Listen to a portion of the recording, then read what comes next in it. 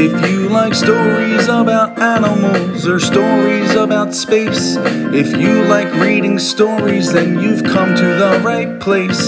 So sit back and relax, my friend. Are you ready? Let's go! It's time for story time with our good friend Officer Joe. It's story time. It's story time. It's time for story time with our good friend Officer Joe. Officer Joe. Hey there, friends. My name is Mr. Al, and I would like to welcome you to Officer Joe's Story Time.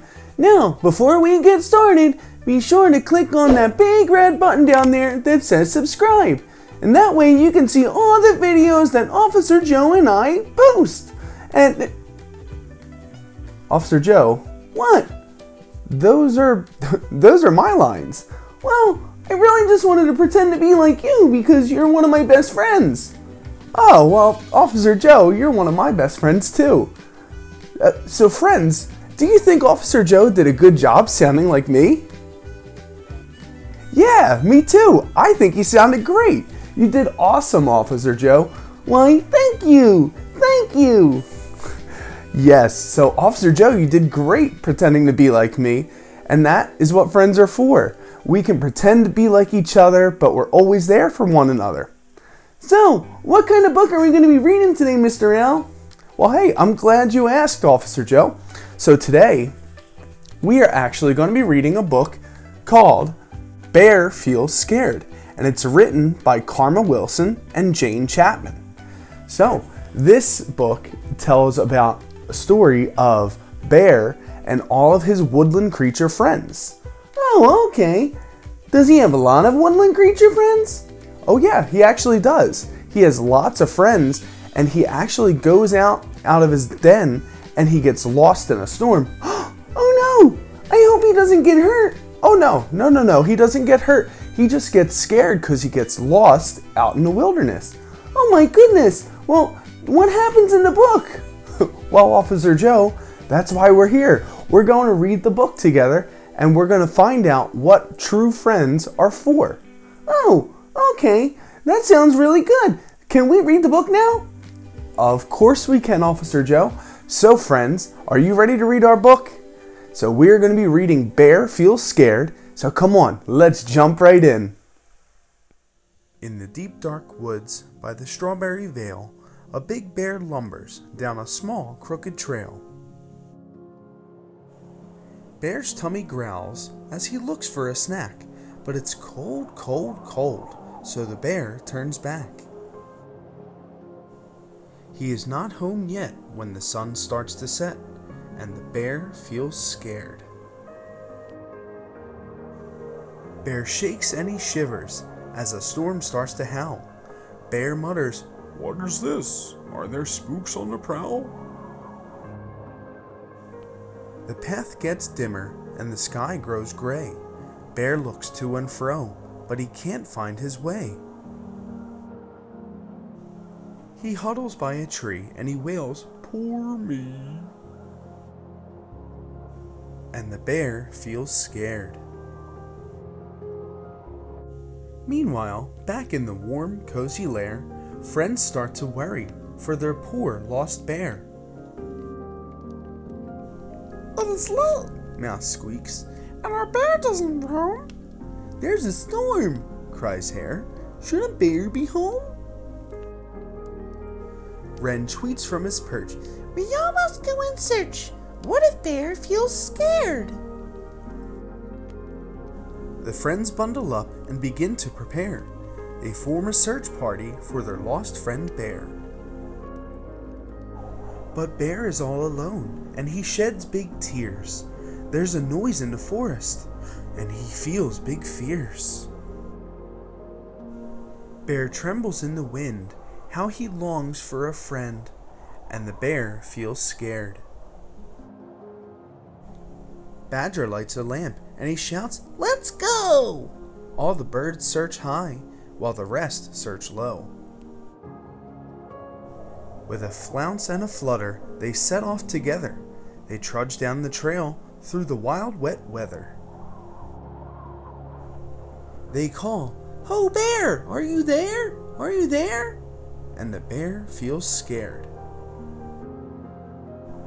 But he perks up his ears. Is it Mole calling out? Is that Hare's voice? Does Bear hear him shout? Wren, Owl, and Raven all squawk from the sky.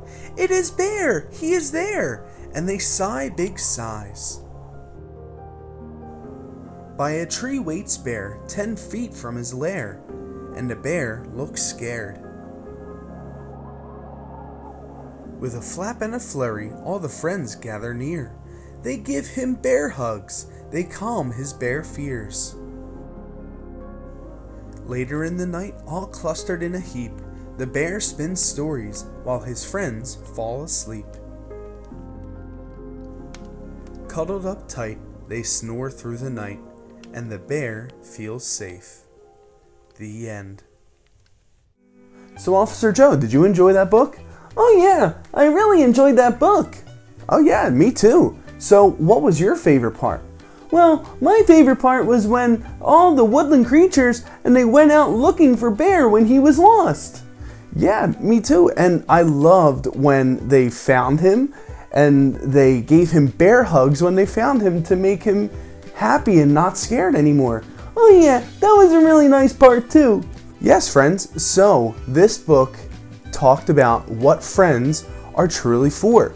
They're there for you when you need them the most. So like when Bear was lost out in the wilderness, his friends came looking for him and they made him not scared anymore. So that's what friends are for. They're always there for you.